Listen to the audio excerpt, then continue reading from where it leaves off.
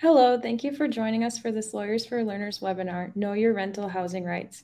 My name is Lexi Weber. I'm a graphic and web design student at Southwest Tech, and I'm an intern with Lawyers for Learners.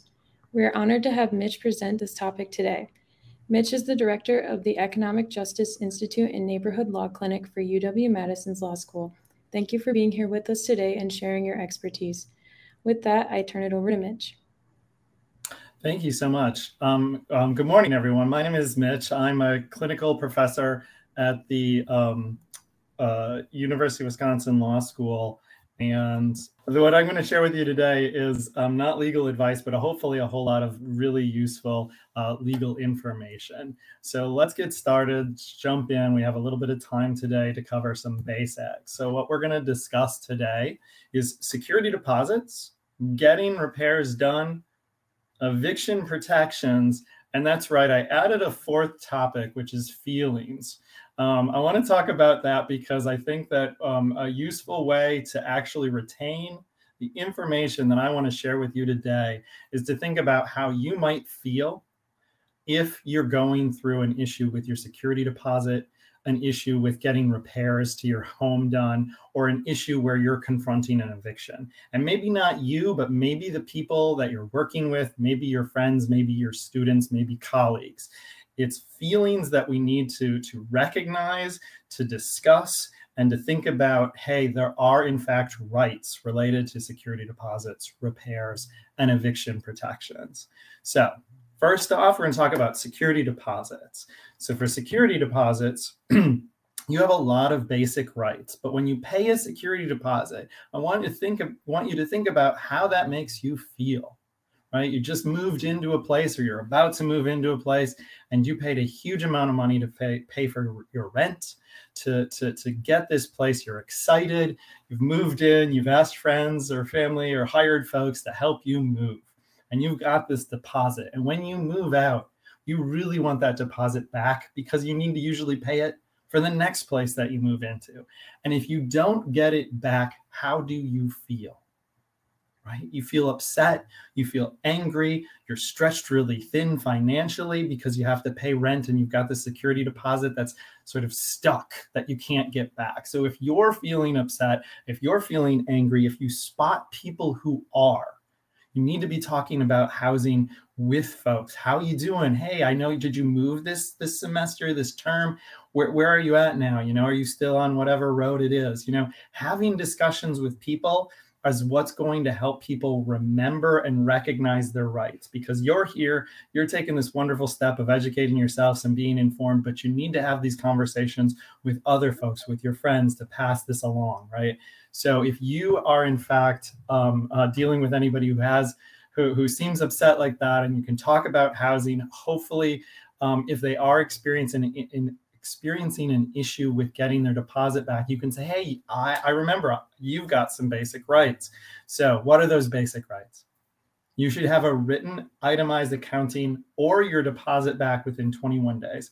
This is super duper key. It's a very strong law in the state of Wisconsin. So everything I'm talking about is Wisconsin state law. If you've got somebody who happens to be commuting from another state, this doesn't apply there. If they came up in another state, they might not be familiar with this. If it's the first time renting or their first time having a rental problem, they might not be familiar with this. But in the state of Wisconsin, if you rent a place anywhere in the state, you are supposed to get your security deposit back or a written itemized accounting within 21 days. Really important that you get that. If you don't get it, then as the last bullet point here says, renters can recover double their security deposit plus attorney's fees. So it's a huge, huge incentive for property owners to return security deposits, is that if they don't return them or account for them within 21 days, the owner of the property can be forced to potentially pay double the deposit plus cover renters' attorney's fees. Security deposits cannot be withheld for normal wear and tear. So this is another feeling issue that I want to sort of expose.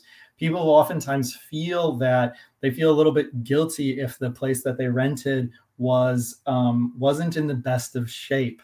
And we have a society where a lot of property owners will put in terms in leases that cannot be enforced, terms that seem to charge someone for normal wear and tear. What I mean by that is clauses like mandatory carpet cleaning. Carpets and anything that we all walk on, they get dirty, right? You walk on it, it's going to get dirty from being walked on. It's going to be used. That's very normal. You cannot be charged for normal wear and tear. You can be charged for excessive damage, but not normal wear and tear. So a lot of times people are charged, again, you'll see people charged for things like dust on fan blades or baked on grease in the oven. And I like to point out that nothing is more normal than dust accumulating on a fan blade. Nothing is more normal than cooking a pan of lasagna or just a frozen pizza and having a little bit of spatter in your oven, right? That's normal wear and tear, normal usage. I can't say it enough. You're not supposed to be charged for normal wear and tear. If you think about it, if you're ever having stayed in a hotel, right, and you leave and you maybe didn't make the bed or you left trash in the trash can, right? That's normal, right? That you would use the apartment, you would use a hotel room. The folks who run rental housing, they are supposed to build in that type of cost and the fact that some basic normal cleaning needs to be done into the rent. And certainly rent is high enough that that should be built in. So you should not ever be charged for normal wear and tear, whatever that is, whether it's, just the floor, the carpeting has worn down, things like dusting, things like basic cleaning. And again, you should get, as it says here, an itemized accounting within 21 days. What itemized means is it's supposed to describe each item that of any type of damage or any reason that your deposit is withheld. So just an accounting that simply says cleaning, that doesn't describe what was cleaned, or damage that doesn't describe what was damaged, doesn't count. It is in fact insufficient or illegal. And again, renters could potentially recover double any amounts that are wrongfully withheld or not accounted for within 21 days.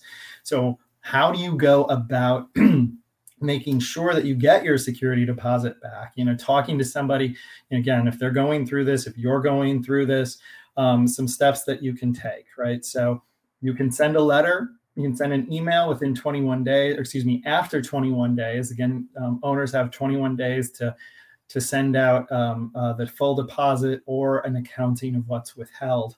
So you can send an email or a letter after 21 days asking about where my deposit is.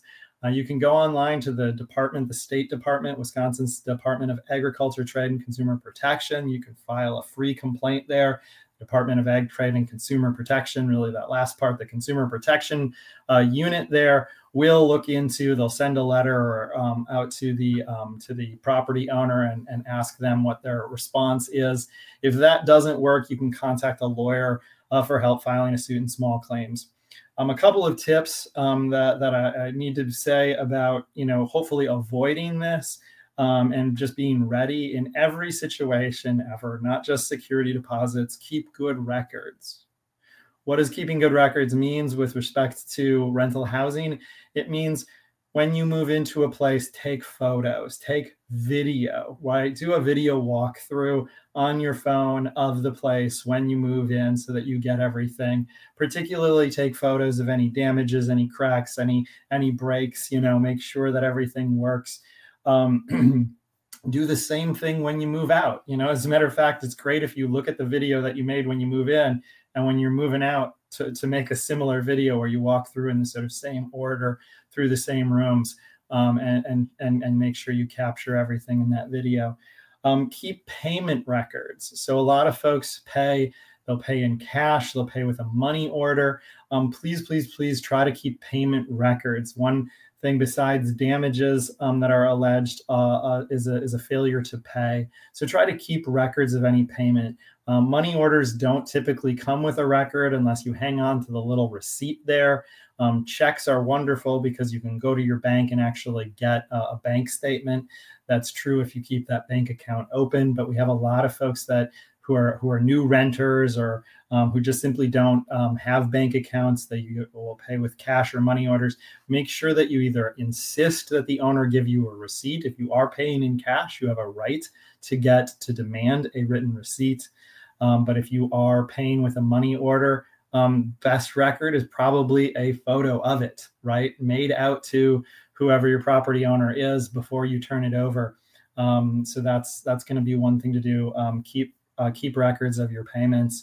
So that's security deposits. A couple of quick tips on how to avoid problems or be ready for them is to have those photos, have those videos, have those payment records ready to go. Also, make sure that you hang on to a copy of your lease. Nobody hangs on to paper anymore. We don't do files. So again, I would say take out your smartphone, take a photocopy or take a picture of each page of your lease. Just have it there, backed up to your, limitless cloud storage of photos and be ready to have that should a dispute come up. It's going to be really important to see what's in there and to be able to assert your rights later. So encourage folks, if they are, maybe before they're having these negative feelings of being stressed out, they're feeling upset, they're anxious, they're tired because they're working extra hours because they have to pay 2 security deposits. If they're excited, they're asking for help moving in, they're talking about their new place. Tell them to do these things. Hey, if you didn't take a video already, please take a video of the place that you moved into. Please take a bunch of photos. And hey, if you still got your lease, make sure you take photos of that. Much better to get those things, get them recorded early, get an extra copy of your lease if you didn't before the problem arises. Tell them, hey, make sure whenever you pay rent, you get some sort of record or some sort of receipt if you aren't paying with checks. All right, so that's security deposits. I want to move on to our second topic, which is about repairs. So you got to know your rights here. And some of your rights are the rights to live in a safe, healthy building, right? So what happens if you don't? What happens when you see somebody who's tired again, it might be anything in their life. Not all problems come from housing, but they are often linked. So if somebody is tired because they can't sleep because there's a leaky pipe, or there's some other sort of problem, leaky roof, whatever it is, the heat's just too cold, in the winter, and they're shivering and they can't get a good enough sleep, so they're doing poorly. You talk about how things are going with housing. If you see people having those feelings or expressing that type of a situation, let people know that they can notify the building owner, right? Of any repair needs. It's super important to get notice out there to the building owner. Full disclosure, I teach rental housing law. I usually represent renters in court all of the time, but I also own rental property myself. Just yesterday, I was contacted by one of my renters who said that the dishwasher didn't work. There's a leak with the dishwasher. My very first response was, "Thank you for letting me know." I wouldn't know unless that they told me. And the biggest thing, the reality, unfortunately, is that a lot of people are afraid to reach out to a maintenance person, afraid to reach out to the owner, afraid to request a repair. But if you don't request a repair, if you don't tell the owner that there's a problem, they will never know. And I train and I go out and I speak with rental property owners. I say, the first thing that you should do is say thank you. This is super important so that you can keep the property in good shape, so that the leak doesn't become like a massive sort of problem, because it's destroying the wood or anything underneath. So please, please, please notify owners or building managers, whoever it is, notify them in some type of writing that you keep a record of. So my suggestion on the screen here is an email. Notify them in an email. You'll have a copy of that. I suggest that you ask them if they can make a repair by a certain date. Can you please fix this, this week or by next week, whatever it is. And if you can end that with saying, if this date doesn't work, can you give me a date so that I can be sure when this is going to be taken care of? It's really good to sort of set up a couple of other rights in the law to suggest this date, right? So it's notice, and if you can, suggest a date that you'd like to see it fixed by. Do that politely. you get more sort of good responses, typically by at least first asking politely in that documentation. But asking for a date is very helpful down the road should it not get fixed by a certain date. You can also notify the building inspector. If you live in the city of Madison, you live in the city of Fitchburg, you live in a lot of municipalities, they will have a building inspector who inspects rental property. The Tenant Resource Center, so tenantresourcecenter.org, has a wonderful list on repairs of phone numbers for building inspectors throughout the state of Wisconsin. Not every city has one, but you can go there, you can call, you can find your local municipality. If you're still having a problem, you can call them right away at the same time that you notify the building owner or afterwards. But definitely is a really wonderful resource to notify the building inspector. In certain cities, the building inspector can order the owner to make repairs right away, which is really, really useful. It's a much faster process than going to court, is to get an order from the building inspector that property get repaired. Again, folks moving from out of state, I know enough. I know very little about like the technical aspects of the law, but I know that a lot of folks from other states are terrified about contacting the building inspector because they're scared of retaliation by the owner. So they have this feeling that I don't want to do this, I can't do this. People talk about feeling stuck.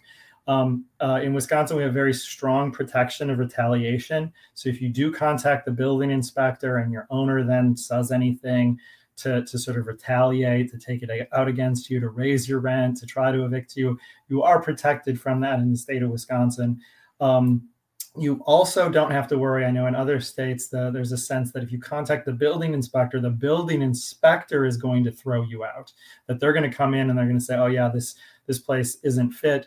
There's some code violations, and so we're going to kick you out of the home, right? That can happen only if the place is literally a sort of immediate safety danger. And if you're living in a place where it's in an immediate safety danger and you're paying rent, you shouldn't be. The building inspectors are really good about not kicking people out. Based on my experience doing this for over 15 years in Wisconsin, they're not going to kick people out for a leaky roof, for some plumbing that is really malfunctioning. They're only going to keep people out if there's really truly the building could burn down, or there's some major sanitary concern. It's very, very rare. So you should feel safe contacting the building inspector. Really important option to notify the building inspector there. Finally, one thing not to do with repairs is don't withhold your rent unless you have an order allowing you to do so. So a lot of people will talk about this. They'll say, oh, I'm upset. Again, this feeling, I'm upset, my apartment isn't fixed. I told the manager, and then they'll withhold rent. They'll not pay some of the rent.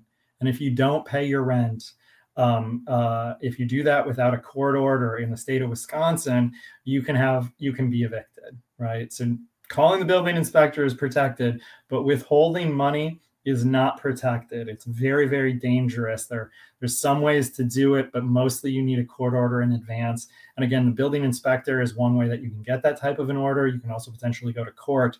Again, other states, maybe you can do it safer. In Wisconsin, particularly, it's very dangerous to withhold any rent money without an order. So I strongly suggest not to withhold that.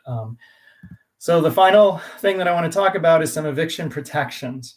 So you have a right to notices before you get removed. So again, if somebody is facing an eviction, how are they feeling? They're feeling devastated. They're feeling like they got, like sort of the wind knocked out of them. They're like, they're terrified. They're again, restless because they're trying to find another place to live, can't pay for one place potentially. Can't find housing because housing is there's such a shortage of affordable housing. And there's a ton of confusion about evictions. So you have a right to be notified. You have a right to get a notice. So typically that's a 5-day, 14-day, 28-day notice. Depends upon the particular circumstances, but you have a right to advance notice. And actually, not just before removal, but before a court action. So it says right to notices, plural. You have a right to get notified of any type of issue that might lead to you getting evicted. So if you get something that says eviction notice, it's only the first step in a lengthy process A lot of people get an eviction notice, they think they have to move out tomorrow. That's not true. Also, owners cannot come over and kick people out, rip them out. They can't change the locks. They can't throw your stuff out on the curb. They can't shut off your utilities, can't shut off your water, your gas, any of those things. Only a sheriff can remove a renter, and they can only do that after they got a court order. So multiple notices happen. You'd have to get 3 different notices before the sheriff shows up and pulls you out. So you have a right to notices. If you get a notice, defenses and resources exist. Biggest recommendation there is to take action quickly if you do get this notice, but know that it's not the end of the world. You may be able to have defenses, you may be able to have resources available to you, right? To help pay rent, to address any issues that are potentially leading to evictions. So the takeaway here is to remember that you as renters or your friends, colleagues, students have rights. You have these rights to get your deposit back, to get your repairs done, to have notice and hearing before an eviction. And you all can help, right? Not just by attending this, but thanks for listening today. But you want to talk about housing. If you see people experiencing really rough feelings, restlessness, anger, upsetness, talking about how money's tight, you can bring up the housing topic. It's okay to talk about housing with folks to sort of, take away some of the embarrassment that people might feel or misplaced shame that people might feel. Let them know that they have rights. So there are resources available to people. Those resources, right? You got Lawyers for Learners here. So come to the website, fill out that intake form. For Lawyers for Learners, they can connect you up with a lot of good folks that actually practice rental housing law. The Tenant Resource Center is another great organization. Again, I mentioned it has the numbers to contact for everybody statewide. So I want to highlight them. And there's their information on how to get a hold of them. So I'm going to now go to any questions that folks have.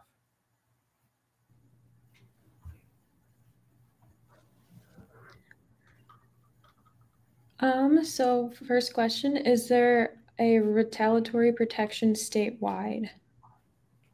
Yes, there's retaliation protection statewide. Absolutely. If you want chapter and verse, it's WSStat 704.45 and Wisconsin Administrative Code 134.09. So yes, statewide. Where is the list of building inspectors statewide? On the Tenant Resource Center's website. So if you go to the Tenant Resource Center's website, you should be able to find that list of resources. It's under the repairs page, and they have a list of different numbers to contact there.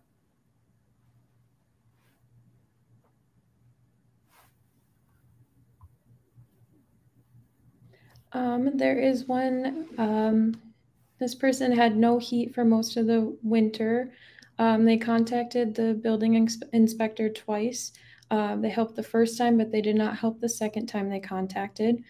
The landlord never repaired or fixed the heat, and they have moved out since. And they aren't letting them out of their lease. They're having a hard time finding a lawyer or legal assistance on filing a small claims court case.